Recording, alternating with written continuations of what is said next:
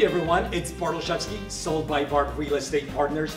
2019 is over, and I want to do a short series of videos talking about different neighborhoods that we typically service and how 2019 was reflected in statistics for those neighborhoods. So let's start with Middle Village. That's where our newest office is located, and let's get right into it. So single family homes, Middle Village, 2019, as per MLS, 92 properties sold in Middle Village in 2019. The average days on the market, 71 days. Not long at all. Kind of a stable market, that number reflects. Now, the average selling price, $756,000. So that's a good number. We're really not seeing a tremendous rise in prices anymore. It's more of a steady market in Middle Village. The highest single family home in Middle Village was a property that sold on Penelope Avenue. So a fantastic location close to the park for $1,100,000. It's a lovely home, 40 by 100 more or less, lot size, 4 bedrooms, 2 bathrooms, detached garage, good condition. But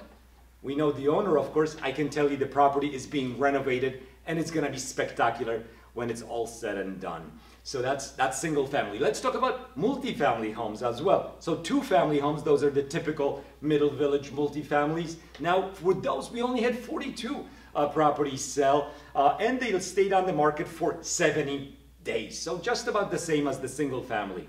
So that's the days on the market for 2 family homes. The average selling price obviously goes up to $931 for a 2 family home. And the highest sale was a listing that we, of course, had on the market, a beautiful property on 76th Street that sold for $1,255,000. A very nice 2 family home with a garage, lovely backyard, really nice condition, especially the top apartment, which was a duplex. So that's a quick overview for you for Middle Village. Look out for our other videos coming soon.